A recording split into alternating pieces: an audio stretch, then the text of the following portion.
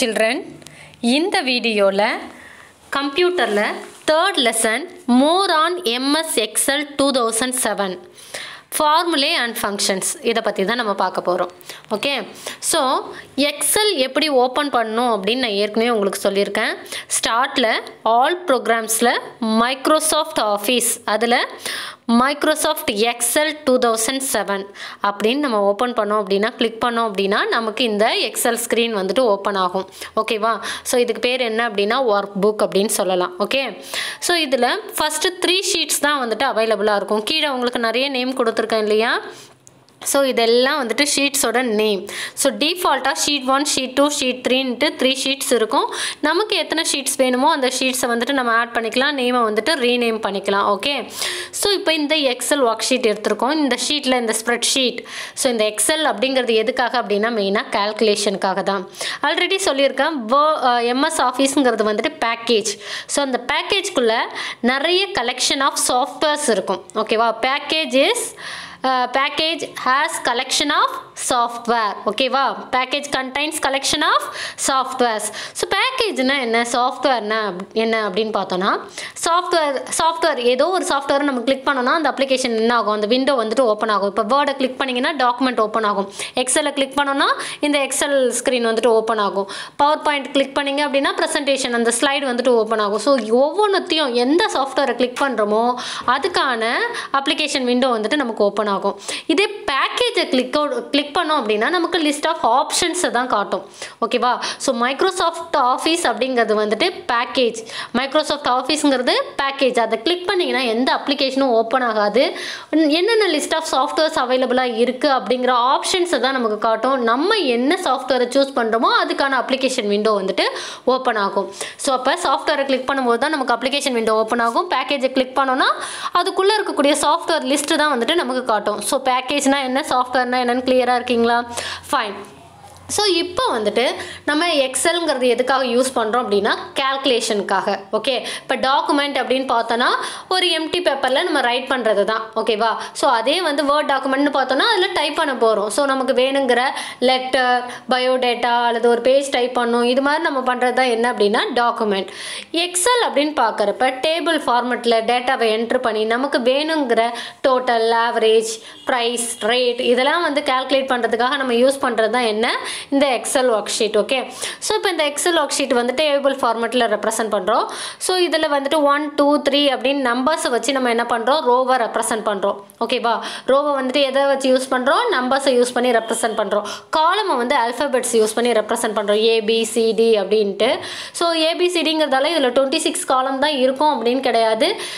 A to Z முடிஞ்ச உடனே AA, AB, AC, அடுத்து ஏஇசட் வரைக்கும் கண்டினியூ ஆகும். அடுத்து பிஏ, பிபி அப்படின்ட்டு கண்டினியூ ஆகும். ஸோ இந்த ஹரிசாண்டலாக இருக்கிறது தான் நம்ம என்னென்னு சொல்கிறோம், நம்பர் வச்சு ரெப்ரசென்ட் பண்ணது ரோ, ஆல்ஃபபெட்ஸை யூஸ் பண்ணி ரெப்ரசென்ட் பண்ணுறது காலம் அப்படின்னு சொல்கிறோம். ஓகேவா? ஸோ இந்த ரோஸ் அண்ட் காலம்ஸ் இன்டர்செக்ட் ஆகிற இடத்துக்கு பேர் என்ன அப்படின்னா செல். இந்த பாக்ஸுக்கு பேர் என்ன, பிளாக் கலர் பாக்ஸ் இருக்கு இல்லையா, அதுக்கு பேர் என்ன, செல். ஸோ ரோ ஏங்கிற ரோவும் ஏங்கிற காலமும் 1ங்கிற ரோவும் இன்டர்செக்ட் ஆகுது. அப்படி கிடைக்கக்கூடிய பாக்ஸுக்கு பேர் என்ன அப்படின்னா செல். ஓகே. அதுக்கு பேர் என்ன, செல். ஸோ அந்த செல்லோட நேம் என்ன அப்படின்னா செல் அட்ரஸ்னு சொல்வோம். அல்லது அந்த செல்லை வந்துட்டு என்ன நேமில் நம்ம ரெப்ரசென்ட் பண்ணுறோம் அப்படின்னா A1. ஸோ அதனால தான் இங்கே க்ரீன் பாக்ஸ் இருக்கு இல்லையா, அந்த பாக்ஸில் A1 இருக்கிறது தான் வந்துட்டு செல் அட்ரஸ். ஸோ எந்த செல்லை நம்ம சூஸ் பண்ணுறோமோ அந்த செல்லோட அட்ரஸ், செல்லோட நேம் வந்துட்டு டிஸ்பிளே ஆகும். கிளியர்?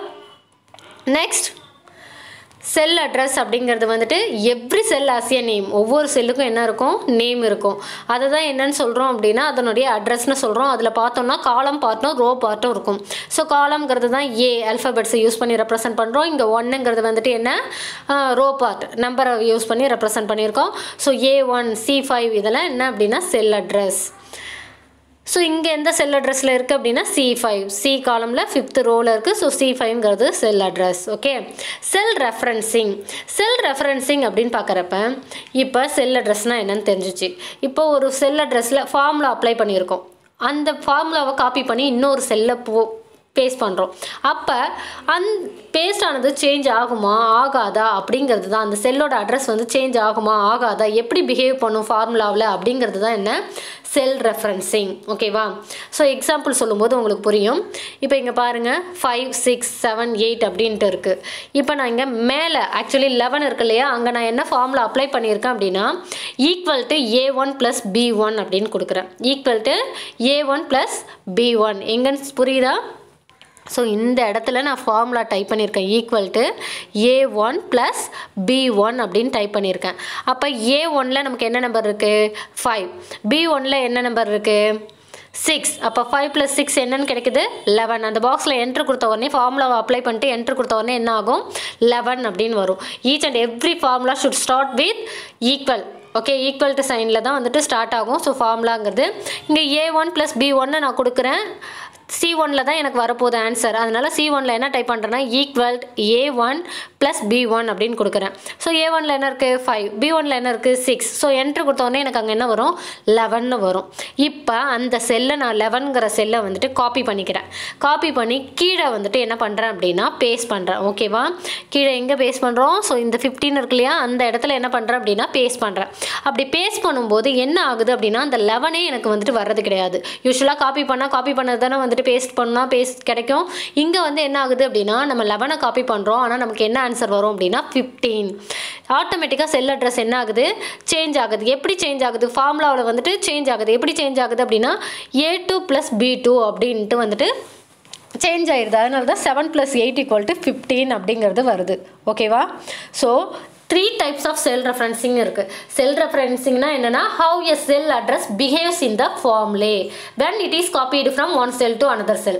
ஒரு செல்ல இருந்து இன்னொரு செல்லுக்கு நம்ம காப்பி பண்றோம் ஃபார்முலாவா அப்படின்னா அப்ப செல் அட்ரஸ் வந்துட்டு எப்படி ஆக்ட் பண்ணுது அப்படிங்கிறது தான் என்ன செல் referencing. So there are 3 types of cell referencing: relative cell referencing, absolute cell referencing and mixed cell referencing. So இதுல relative cell referencing தான் வந்துட்டு நார்மலா யூஸ் பண்ணக்கூடிய default cell referencing. நார்மலாவே எந்த செல் ரெஃபரன்சிங் தான் இருக்கும் டிஃபால்ட் செல் ரெஃபரன்சிங்ல தான் இருக்கும்.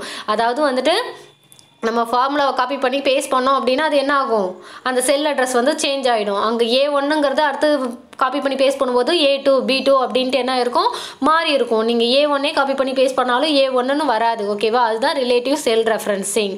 ஓகே, ஸோ அதுக்கு தான் எக்ஸாம்பிள் இப்போ சொன்னோம்.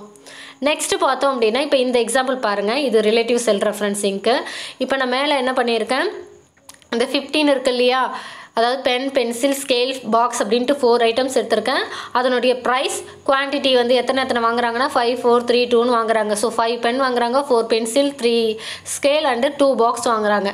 இப்போ 5 பென் 5 அதாவது வந்து 1 பென் வந்துட்டு 10 rupees. அப்போ 5 பென் 5 × 10 50 rupees. ஓகேவா? ஸோ இதுக்கு மட்டும்தான் நான் ஃபார்முலா டைப் பண்ண போகிறேன். என்ன டைப் பண்ணுவேன் அப்படின்னா இப்போ ஃபார் எக்ஸாம்பிளுக்கு இது ஆக்சுவலி இது எங்கே இருக்குது அப்படின்னா C4. இது என்னது C. இது என்ன காலமில் இருக்குது அப்படின்னா 4th காலமில் இருக்குது. ஓகேவா? இங்கே 3 இது 2 1ல் இருக்குது. ஸோ இது 4 ABC. ஓகேவா? ABC. C4ல் வந்துட்டு இப்போ 10ன்னு இருக்குது. D4ல் என்னென்னு இருக்குது 5ன்னு இருக்குது. நான் என்ன ஃபார்முலா யூஸ் பண்ணுற பாருங்கள். ஈக்குவல் டு சைன் ஃபார்முலாலே என்ன கொடுக்க போகிறேன் இந்த ஃபார்முலா பண்ண இந்த இடத்துல டைப் பண்ணுறேன். ஈக்குவல் டு C4 + D4 அப்படின்னு கொடுக்குறேன். C4 + D4. ஏன் C4ன்னு சொல்கிறேன்னு தெரியுமா? C4 D4 என்னது D4. அப்போ C4 × D4ன்னு இங்கே டைப் பண்ணுறேன். டைப் பண்ண உடனே எனக்கு என்ன ஆன்சர் வரும் இந்த 50ங்கிற ஆன்சர் வரும். என்ன ஆன்சர் வரும் 50. ஏன்னா 10 × 5 தானே சொல்லியிருக்கோம். ஸோ 50ங்கிற ஆன்சர் வரும். இப்போ நான் இதை இந்த ஃபார்முலா இங்கே டைப் பண்ணியிருந்தோம் இல்லையா, அதாவது இந்த 50ங்கிறத நான் காப்பி பண்ணி இந்த 50ங்கிறத நான் காப்பி பண்ணிவிட்டு பேஸ்ட் பண்ணுறேன். இங்கே பேஸ்ட் பண்ணுறேன். இப்படி பேஸ்ட் பண்ணிட்டோம் அப்படின்னா இங்கே எல்லாத்துலேயும் என்ன வேல்யூ வரும் அப்படின்னா 50 15னே வராது. இந்த செல் அட்ரஸ் என்னென்னு மாறுது பாருங்கள். C5 D5 C6 D6 C7 D7. So ஆட்டோமேட்டிக்காக என்ன பண்ணிடுது செல் அட்ரஸ் வந்துட்டு சேஞ்ச் ஆகுது. ஸோ இதுதான் என்ன அப்படின்னா ரிலேட்டிவ் செல் ரெஃபரன்சிங். ஸோ இதுதான் டிஃபால்ட் செல் ரெஃபரன்சிங். நம்ம ஃபார்முலாவிலேருந்து காப்பி பண்ணுறோம், செல்லை வந்து காப்பி பண்ணி பேஸ்ட் பண்ணுறோம் அப்படின்னா ஸோ பொசிஷனுக்கு ஏற்ற மாதிரி அதனுடைய இது என்ன ஆகிடும் சேஞ்ச் ஆகிடும். ஓகேவா? ஸோ இங்கே வந்துட்டு காலம் பார்ட்டு ரோ பார்ட்டு ரெண்டுமே வந்து ஃபிக்ஸட் கிடையாது, சேஞ்ச் ஆகும். ஓகேவா? Next absolute referencing. ஸோ இந்த அப்சல்யூட் ரெஃபரன்சிங்கிறத நம்ம எதை வச்சு ரெப்ரசென்ட் பண்ணுறோம்னா டாலர் சைன் வச்சு ரெப்ரசென்ட் பண்ணுறோம். ஸோ $B $4 இதுக்கு என்ன அர்த்தம் அப்படின்னா ஃபிக்ஸட், காலம் part row part fixed, change ஆகாது அப்படிங்கிறது தான் வந்துட்டு இதனுடைய மீனிங். இப்போ அதே எக்ஸாம்பிள் எடுத்துக்கோங்க. இப்போ என்ன பண்ணியிருக்கோம் அப்படின்னா இந்த லொக்கேஷனில் வந்துட்டு நான் ஃபார்முலா டைப் பண்ணுறேன். C4 இங்கே இப்போ இன்ட்டு 2ன்னு கொடுக்குறேன். ஓகேவா? C4 × 2. ஸோ C4ங்கிறதுல Cயும் ஃபிக்ஸட் டாலர் கொடுத்துருக்கேன், இந்த 4th ரோங்கிறதும் ஃபிக்ஸட். ஸோ C4ங்கிறது ஃபிக்ஸட் டாலர்னு கொடுத்துட்டேன். ஸோ 2*2ன்னு கொடுத்துட்டேன். இப்போ என்ன ஆன்சர் வரும்? 2ங்கிற ஆன்சர் வரும். 2ங்கிற ஆன்சர் வரும். என்ன ஆன்சர் வரும்? 20ங்கிற ஆன்சர் வரும். ஏன்னா C4ல் என்ன இருக்குது? 10 இருக்குது. 10 × 2 20ங்கிற ஆன்சர். இப்போ நான் காப்பி பண்ணி பேஸ்ட் பண்ணேன்னா எனக்கு இந்த C5 C6 C7 இங்கே என்ன ஆகாது? செல் அட்ரஸ் சேஞ்ச் ஆகாது. செல் அட்ரஸ் என்ன ஆகாது? சேஞ்ச் ஆகாது. C4 தான் வரும். ஏன்னா Cயும் மாறக்கூடாதுன்னு நம்ம டாலர் கொடுத்துருக்கோம், 4ம் மாறக்கூடாதுன்னு என்ன கொடுத்துருக்கோம்? டாலர் கொடுத்துருக்கோம். ரெண்டுமே ஃபிக்ஸடாக இருக்கிறதால என்ன ஆகாது? சேஞ்ச் ஆகாது. எல்லாத்துலேயுமே என்ன தான் வரும்? 20ங்கிற ஆன்சர் தான் வரும். கிளியராக நான் சொல்கிறது? ஸோ அப்சல்யூட் ரெஃபரன்ஸுங்கிறத வந்துட்டு டாலர் சைன் வச்சு ரெப்ரசென்ட் பண்ணுறோம். ஸோ இதில் ரோ பார்ட் காலம் பார்ட் ரெண்டுமே என்ன அப்படின்னா ஃபிக்ஸட். ஓகேவா? ஸோ சேஞ்ச் ஆகாது. ஸோ நம்ம எங்கள் ஃபார்முலாவை வந்துட்டு அப்ளை பண்ணிவிட்டு காப்பி பண்ணி பேஸ்ட் பண்ணாலும் என்ன ஆகாது? சேஞ்ச் ஆகாது. அதே வேல்யூஸ் தான் வரும். அதுதான் absolute referencing. Next mixed referencing. So mixed ரெஃபரன்சிங்னா என்ன அர்த்தம்? உங்களுக்கு இதிலே புரிஞ்சிடுச்சு. ரிலேட்டிவும் அப்சல்யூட்டும் மிக்ஸ் ஆகிருக்கு. அதுதான் என்ன? Mixed referencing. அதாவது one part of cell address வந்து ரிலேட்டிவாக இருக்கும், அதர் பார்ட் பார்த்தோம் அப்படின்னா அப்சல்யூட்டாக இருக்கும். இப்போ $B4 அப்படின்னு எடுத்துக்கிட்டோம். இப்போ பிங்கிறது இங்கே என்னவா இருக்குது? டாலர் சைன் போட்டதால் அப்சல்யூட் டைப்பாக இருக்குது. 4ங்கிற ரோ பார்ட் எப்படி இருக்குது? சேஞ்ச் ஆகும்.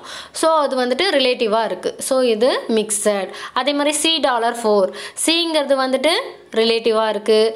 $4னா அப்சல்யூட். டாலர்னு வந்துட்டாலே அது அப்சல்யூட். ஸோ இங்கேயும் வந்துட்டு ரிலேட்டிவும் அப்சல்யூட்டும் மிக்சடாக இருக்கு. அதாவது வந்துட்டு ஒன்று ரோ பார்ட் அப்படி இல்லைன்னா காலம் பார்ட் ஏதோ ஒன்று வந்துட்டு என்ன ஆகும்? ஃபிக்ஸடாகவும் ஒன்று அப்சல்யூட்டாகவும் ஒன்று ரிலேட்டிவாகவும் இருக்கும். அதுதான் வந்துட்டு மிக்சட் ரெஃபரன்சிங். ஸோ இப்போ இங்கே என்ன கொடுத்துருக்கோம் அப்படின்னா $C4 D $4 அப்படின்னு கொடுத்துருக்கோம் ஃபார்முலா. அப்படி கொடுக்கும்போது என்ன ஆகுது அப்படின்னா 10 × 5 50. ஸோ இது வந்துட்டு என்ன அப்படின்னா 10 × 5 50, 3 × 5 15, 5 × 5 25, 25 × 5 125. ஸோ இதெல்லாம் வந்து சேஞ்ச் ஆகிட்டே இருக்குது. இந்த 5ங்கிறது என்ன ஆகலை? சேஞ்ச் ஆகலை. ஸோ வந்துட்டு ரிலேட்டிவும் அப்சல்யூட்டும் கலந்து வர்றதால இதை என்னன்னு சொல்கிறோம் அப்படின்னா மிக்சட் அப்படின்னு சொல்கிறோம். கிளியர்? ஸோ மிக்சட் ரெஃபரன்சிங்னா புரியுதா? One part of cell address வந்துட்டு ரிலேட்டிவாகவும் other part of cell address வந்துட்டு அப்சல்யூட்டாகவும் இருந்ததுன்னா அதை தான் என்னென்னு சொல்கிறோம் அப்படின்னா ரிலேட்டிவ் செல் ரெஃபரன்சிங்னு சொல்கிறோம். Any doubt?